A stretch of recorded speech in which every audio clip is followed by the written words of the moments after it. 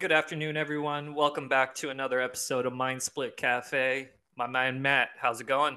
Hey, what's going on, good people? And we got Kristin from Peak out coming from New Mexico, and we are so excited. We've been trying to get you on forever. So welcome to the show, Kristin. Yeah, I Well, thought we thank were gonna you. have to pay you or something to come on. Yeah, I like mean, it's not too late. Just it's not too saying. Oh late. no, She's it's gonna late. It's send too us a late. Venmo It's too late. request. I'll send you an invoice. Don't worry. It's fine. Well, No, our I'm budget very is happy like to be 5 cents, so that's it. So What? that's all you're getting. 5 cents? Yeah, Okay. that's it. Yeah. So Like welcome to the back in show. 1875? Yeah, That would have been a lot. that Would would have have been been a a It would lot. lot. have been, I would have been happy with that then. So, So Kristen, there is something that you wanted to say before we got started, right? And so if you want to take the time to say it now, then please go ahead, and then we'll jump into the topics. And we're excited about this next 30 minutes, just chatting with you. Sure. Well, I definitely hope not to let you guys down, especially after hearing who you guys have coming up soon. And I'm not going to give it yeah, away, but I'm just going to create a little bit of interest, right? And intrigue in your nice. audience to Yeah. see who's coming on next. So no pressure for me. But I am with Peak Behavioral Health, and we are located in Santa Teresa, New Mexico. If you've never heard of Santa Teresa, New Mexico, it's about a mile away from El Paso, Texas, depending on which way you're coming from, right? So it is a little rural area, but that is where our acute hospital is located in Santa Teresa, New Mexico. But Peak Behavioral is very forward thinking, and we really look at our community being the majority of the state of New Mexico, but El Paso County as well, and really trying to figure out where there are gaps in treatment and service as it relates to mental health and substance use treatment. And so we've been expanding throughout the state of New Mexico, which is very exciting. So we have an outpatient clinic in Las Cruces and an outpatient clinic now in Espanola, New Wow. Mexico, which if you've never heard of Espanola, New Mexico, Google it, but don't believe everything you read because it is a beautiful, beautiful community with beautiful people. And these kiddos are just incredible. So we are very happy to be in Espanola, New Mexico. And then goodness knows where else after that, right? So we're always looking to see where we can be of assistance where the need is. But what I wanted to say, in addition to that, is I am not a clinician. By any means. I'm currently working on my master's of healthcare administration, but I am not a clinician. I have, however, worked in the mental health field for 20 years. So yes, I started when I was 10, just in case you were wondering, right? Botox is fabulous. That was smooth. That was good. I like that. Smooth, right? Yeah, yeah. So I've worked in and around the mental health field now for 20 years, and also my father was diagnosed with a serious mental illness, and so my parents, bless my mom's heart, stayed married the whole 37 years. Until his passing in 2017. And so I always tell people this is the world in which I was born, right? Mhm. I mean, mental health is supposed to be where I am and where I spend most of my life. And I absolutely You love live it. You've I lived it love and it. you I live live it. it. I've lived Yeah. it. Absolutely. And we were actually talking, before this that, public speaking is one of people in the United States' top three fears, right? Yeah. And it's not for me. Like I love public speaking, I love presenting, I love teaching, I love talking about mental health. But for you guys, I don't know why. I'm so nervous. And I think it's important to talk about that because it's anxiety, right? And Mm-hmm. so I've got the heart palpitations and my fingers are going numb and I'm getting all sweaty and I feel like I want to go vomit. And I'm not going to. And why is that? Why I is know. Why do I feel like, Yeah, oh, you had mentioned off camera the kind of like the techniques that you can use to try and kind of alleviate those. I mean, everybody has anxiety, everybody has fears, don't get me wrong, right? And yeah. but kind of talk to the audience about what you were telling us off camera about what the techniques you use to kind of alleviate, you know, you Yeah. blowing chunks on the air. So, yeah. And if you don't mind, can you kind of discuss why anxiety happens in Yeah. certain situations? I think that would be a cool one for the listeners.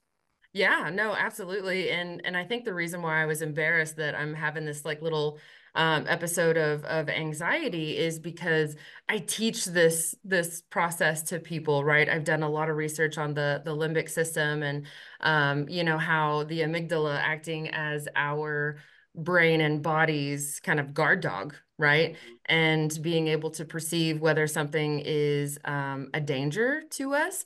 And that's why our limbic system gets fired up, is because of a perceived threat or danger or whatever. And in this situation, if you think about it, I'm having an episode of anxiety because my fear is letting you guys down. And so Oh my well, no. by But the fear is yes, you have a fear's real. genuine fear. It I'm just is. telling you that you're not going to let us down, but you Yes. Well, there is a genuine fear, and that's why everything is going on right. Yeah. inside of Your you. amygdala is like, hey, wait, this is possible danger. Let me go ahead and tap into my hippocampus and go through my little files of what's considered what is actually dangerous. And then, you know, your hippocampus goes into your hypothalamus, and then all sorts of weird things start to happen with your body. And you release all of these, you know, hormones and chemicals into your body. And what I always find really funny is that this is your brain's way of getting your body ready for fight, flight, or freeze. Hmm. Right.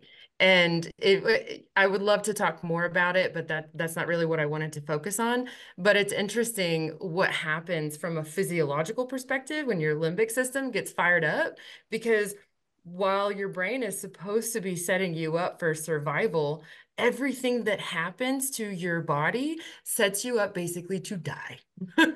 It's Yeah, hilarious. it So, does. you know, your heart rate is going so fast, but then your blood pressure drops. And so, because your heart rate is so fast, but your blood pressure drops, you can't pass out, but you feel like you're going to pass out. You know, your blood gets diverted into your innards, right? These are your extremities. I guess these are your intrimities. I just like to make Yeah. up words. No, Um, that works. I like that. We'll put a dictionary definition on the screen for it too.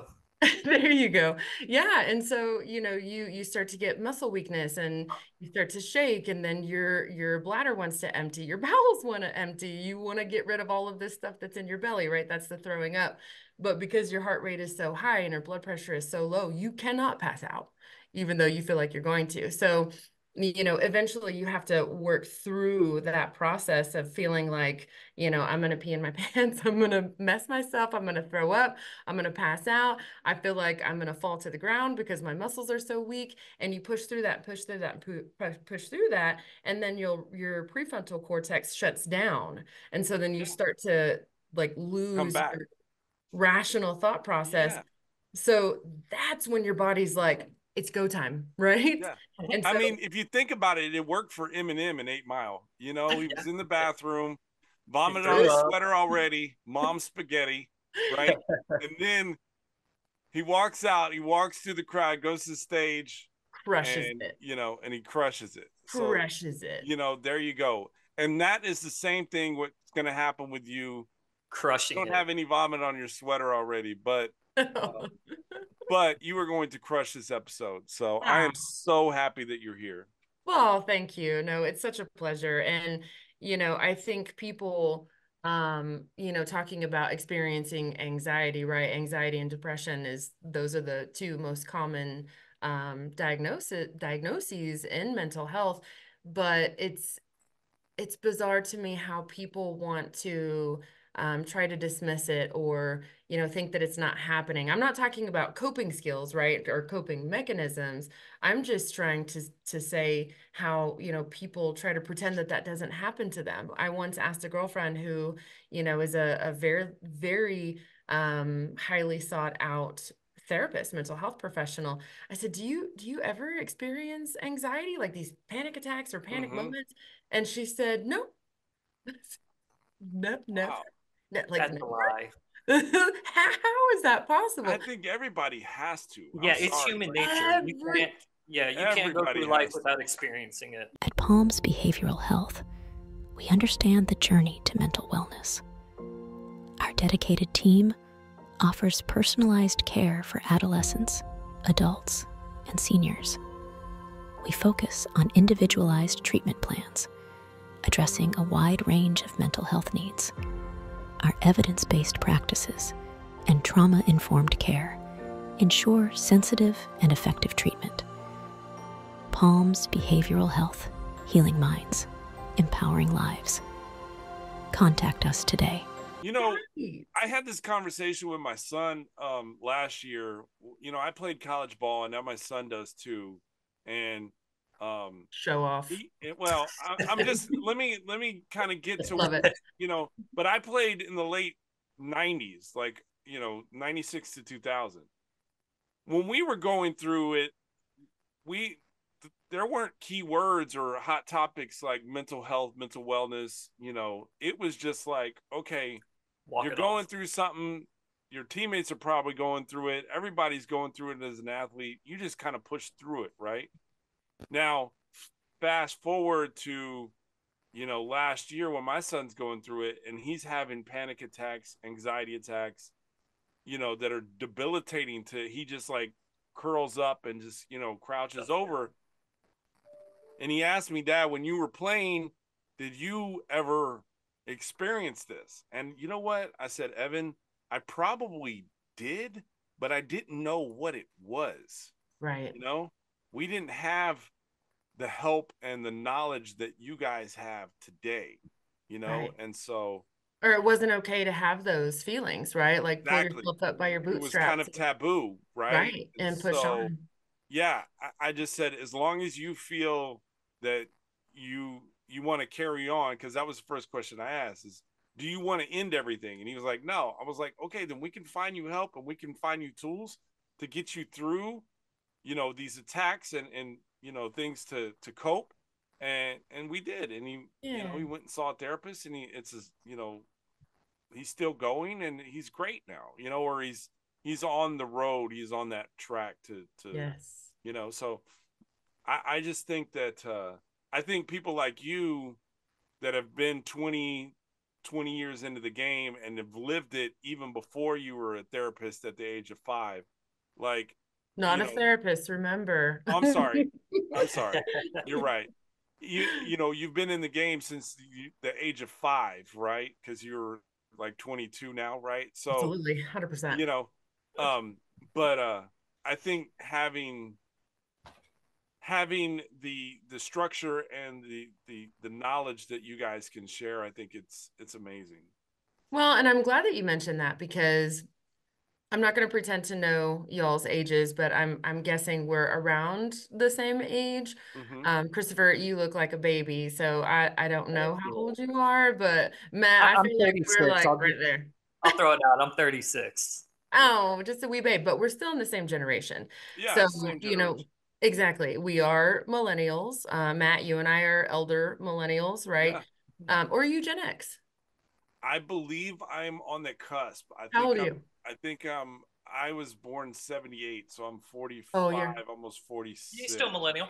He's young Gen X friend. I'm on the cusp, yeah. Yeah, I lived in an era where you had to memorize the friends' home phone numbers. Yeah. Hey, I'm from that area too. Yeah, I had to memorize phone numbers, the dial tone when you tried to sign on to AOL. I remember being in college without internet, you know, going to high school. The library. Yeah, going to the library and having your to do research, like if or whatever you were going to do a research paper, you had to go through the encyclopedias and cite the sources and yeah, but it was. I think we're better for it though, sir. Oh yeah, I remember having to find directions without Google Maps or Waze. You know. Oh yeah, I was lost constantly. Right. Yeah. No, I can't live without my GPS. But you know, I'm glad you mentioned that about your son. So, you know, I think Gen X, millennials, I think we are getting to the point where we have a better understanding of mental health disorders, and kind of what that looks like behaviorally, right? And so we're teaching our kids. I have a 24-year-old daughter who's just beautiful inside and out, and I've never met somebody in my life that has a better understanding of mental health and not being judgmental, because she can put herself in other people's shoes and she has that empathy and that understanding. And I want to think that has a little bit to do with me and my husband's upbringing of her.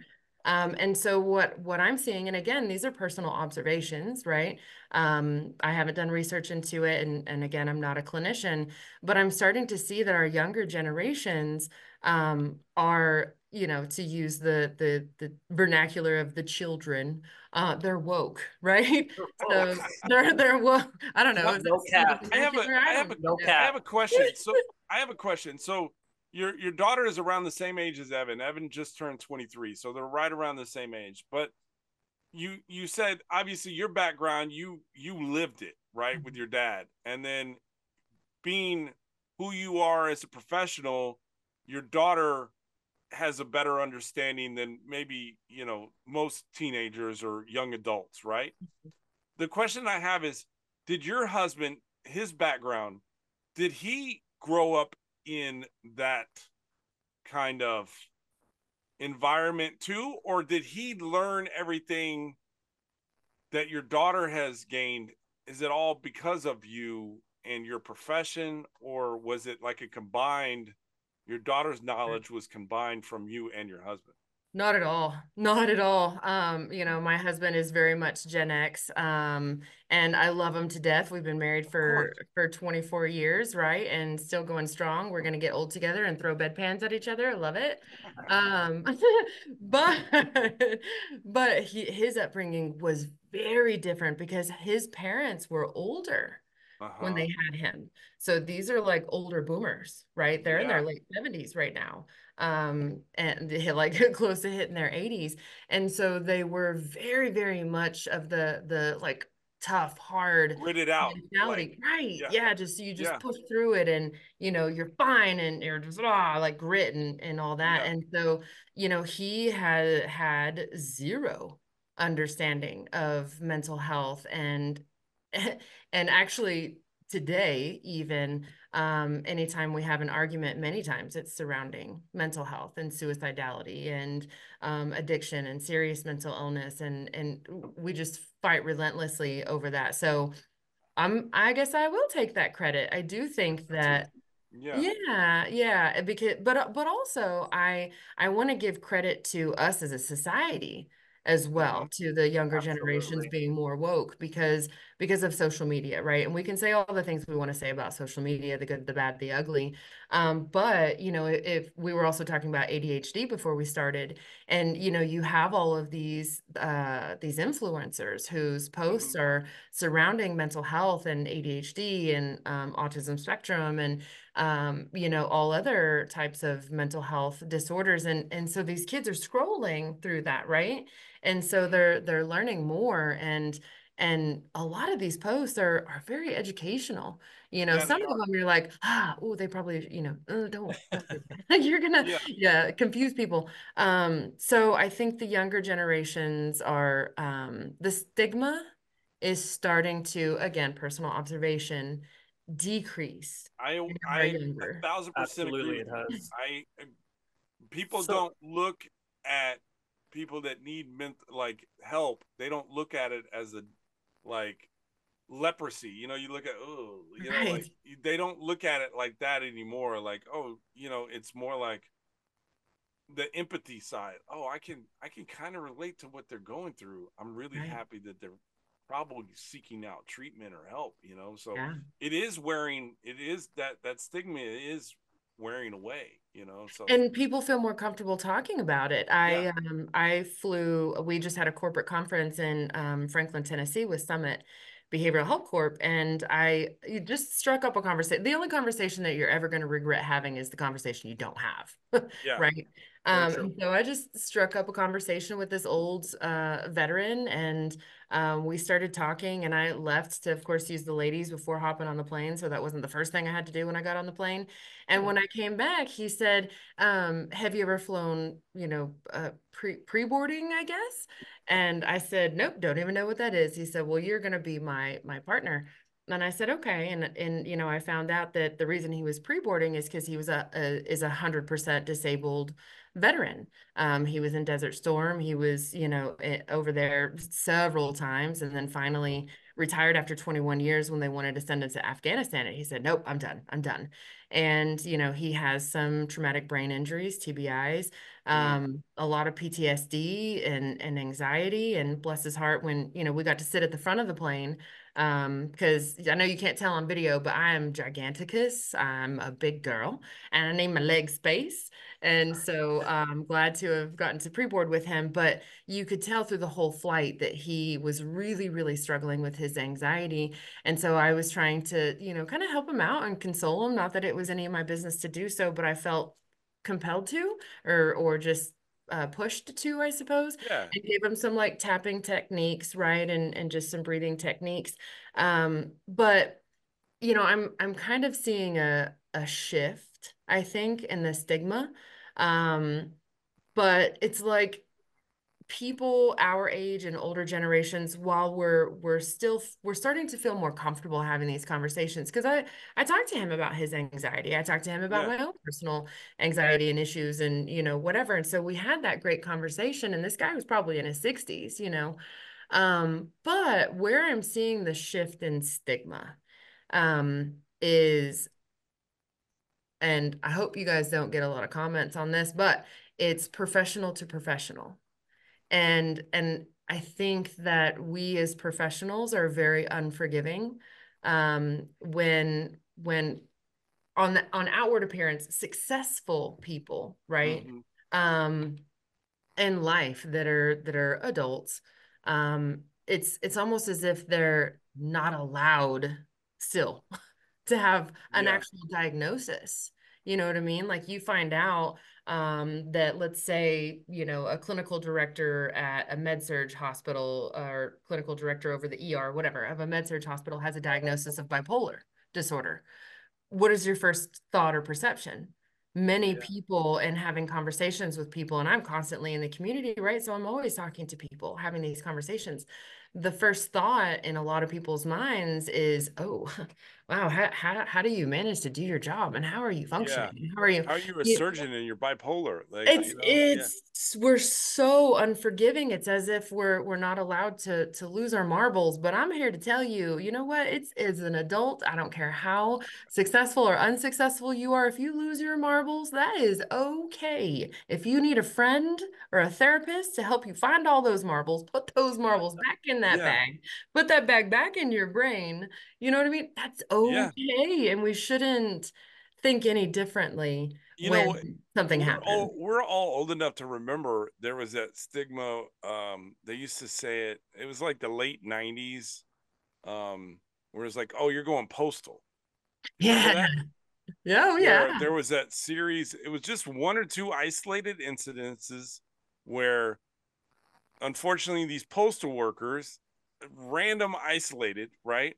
But they just got fed up and they just went, you know, they went postal. They went postal. You know? And so there was that negative connotation and that stigma attached to, if you lose your marbles or you have a blow up or you just can't take it anymore, you're going to go postal, you know? And so it's unfortunate for the U.S. Postal Department for having that, you know, but I love my postal worker. Yeah, so do I. Shout out to all the postal workers out there, right? But love postal workers. Yeah, exactly. But it's unfortunate that, you know, there's a negative connotation that there's that stigma to it. And I want to jump in and ask, why do you think there's a negative connotation with mental health? And I know we discussed it, you know, dissipating and no longer being there. But why do you think, just personal opinion, why do you think the society has placed a stigma on mental health issues to begin with? So, and again, I'm just guessing here, and these are just my own personal thoughts. I think that because we, growing up, did have to pull ourselves up by our bootstraps. Yep. You think about millennials and the younger Gen X's, we are now the leaders of organizations, right? We're the leaders. And we still grew up with that mentality. Pull yourself up by your bootstraps. But we were the ones that are teaching the younger generations that it's okay to not be okay, that it's, you know, okay to go to a therapist. It's okay to lose your marbles. Let me help you find them. But it's still stuck, whether we want to think so or not, that, you know what, I had to push through it and I had to struggle and I had to endure. You should too. Shame on you. And we see it as a weakness, which is so unfortunate and so, so sad. And I don't know how to fix that. You know, I don't know how to get our aged folks to also know that it's okay to not be okay. And we talk the talk, right? We Yeah. talk the talk. It's our talk that now these younger generations are talking. We taught them. But we still, I don't think, feel it in our bones that it's okay to not be okay. Yeah. You know, and think about this, guys, how hard is life? Just stopping question there. How hard is life? Life is hard. Life is It's so not easy. hard right now. It is not a Disney movie. It's not a Disney movie. It is Yeah. not a Disney movie. I have my be. problems with Disney movies. Like, what happens after Cinderella gets the prince?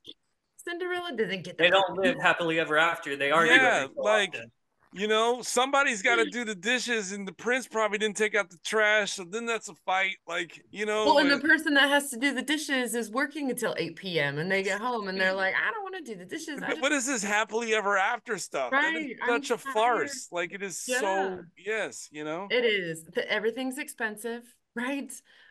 You know, shame on you for wanting that new vehicle because now you have a $500 a month payment and, you know, you're struggling for food and you're living paycheck to paycheck. And then everything that's going on nationwide and worldwide and, you know, all of these stressors and, you know, think about where I'm at, right? I'm very close to El Paso. Think about everything that's going on in the border and that's my backyard. And so these are all outside of work and professional life and family life that are things that are struggles and just to push through. And then you tack on, you know, stresses at work because I love my job and I love peak. You know, but sometimes we get tired. You know, and then to get tired and frustrated and you can't go through life without experiencing it. Right. I'm sure there's times like I'm sure there's times where Chris gets tired of his co-host, you know? So. No. Not at all. I know I do. Oh, thanks. Well, damn. I'm kidding. I'm kidding. This will be my last episode, guys. It was great. And signing off forever. You might have a new co-host come next week, you know. So, Kristin, what are you doing every day, every Wednesday at this time? You want to be my new co-host? Yeah. Well, then Kristin, you just became the new co-host. So there's my signature. Oh, actually, not, but well, you know what? This time has actually flown by. Like it is flown by, and I told you that you were going to be amazed on how fast it goes. Yeah. And I can't thank you enough for you lending, you know, 30 minutes of your day and to join our show, because the wealth of knowledge you just given us is hopefully somebody in the audience can take it with them, but you're more than welcome to come back anytime you want to come back. I appreciate that, guys. And, you know, I think something that I just like a message I think that I want to leave to everybody, and I'm gonna cry on the inside like a winner when I say this, because I love people so much, and I'm probably one of the least judgmental people that you will ever meet. You know, if my best friend came to me and said, you know, hey, Kristin, I'm pregnant and the father is my pimp, and, you know, I just snorted 30 lines of Coke last night, I'd be like, oh, okay. Y'all wild in New Mexico. Come on, you're moving. No, I'm just saying, like extreme situations, right? I wouldn't judge. I'd be like, honey, come on. I will take you through it. Right. Let's do this. And so what I want people to understand, and it is easier said than done, but I think we owe each other a little bit of grace. Just great. And very true. Understanding, and if you know someone that loses their marbles, don't judge them for losing their marbles. You know what I mean? Help them pick them up, help them find them, or send them to someone who can. And we need to understand that's okay. You know, it's interesting because you can see somebody, and by all outward appearances, you think, wow, you know, this person really has it together. And, you know, but that's just the dollhouse on the outside, right? Nobody knows what's going on behind these curtains. Nobody wants to know what's going on behind my curtains up here. I mean, I don't know, maybe you do. It gets a little wild in there. But just to have some grace and understanding, and understand that we don't know what's going on in other people's dollhouses, and we just need to be gentle to each other. I think you are a fabulous guest. I think that you should get your own show. You should definitely get your own podcast. So I think so too. Funny you say. Currently I think working you're definitely deserving of your own show, you know. So just a perk. Just a perk. Just a perk. Just a perk. Yeah. I like that. That's a great idea. Yeah, I think that's a great idea. I do too. Well, Kristin, thank you so much for joining the show. We really, really enjoy you, and you're welcome back anytime you want to come back and just chat and hang out and talk, whatever you want to do. Like, you're always welcome. I love it. I love mental health. Sorry, I didn't mean to interrupt, but for the viewers, do you want to go ahead and let them know how they can get in touch with you and your facility if they're in the area of your facilities? Oh my goodness. Yes. Thank you. So with Peak Behavioral, we are, again, we're a hospital. We're open 24/7, 366, because I think it's a leap year this year. Right? It is. There you go. Leap year. And so of course walk-ins are always welcome at 5056 McNutt Road, Santa Teresa, 88008. Anybody can call us for more information at 575-589-3000. You could check out our website at peakbehavioral.com. Follow us on Instagram, LinkedIn, and Facebook. And you know, just give us a call. Give us a call anytime.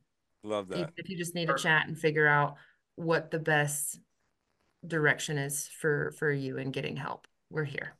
Well, you're an amazing person, and we thank you so much. No, I thank you guys both. It's been a pleasure. Yes, thank you very much, and thank you to our listeners for tuning in, and we will see you next week.